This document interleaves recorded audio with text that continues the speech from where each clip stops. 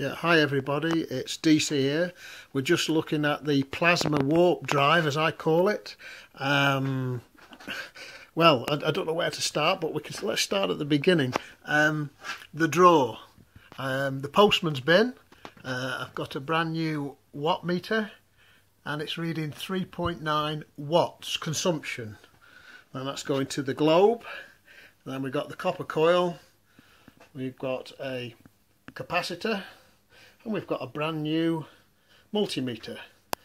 The multimeter is going from it's going from 3 amps to 10 amps. So you can see that, folks. And what it is now, if I alter the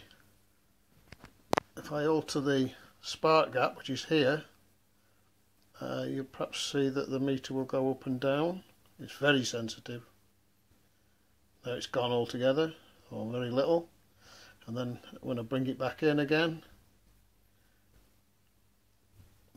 try and bring it back in to find the sweet spot on the spark.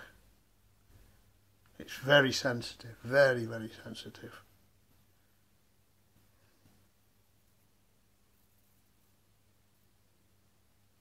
I'm trying to get it back, but it's all over the place at the moment.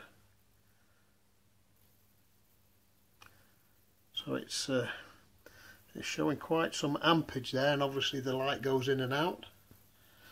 And just testing for high voltage here. So we've got high voltage obviously all over the place. But not this side of the spark gap. There's no high voltage this side of the spark gap, which is quite interesting. Oh, I don't know quite what's going on there.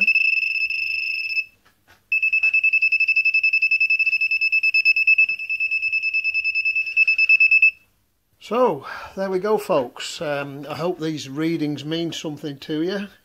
I'm trying to get as accurate measurement as I can, but I'm finding it difficult to get an accurate measurement other than this 3.9 consumption overall at the wall. So there we go, folks. Hope you enjoyed the video. I'm certainly having fun with this, and I haven't blown my new meter up yet testing, so I suppose there's time yet. Okay, folks, thank you. DC signing out.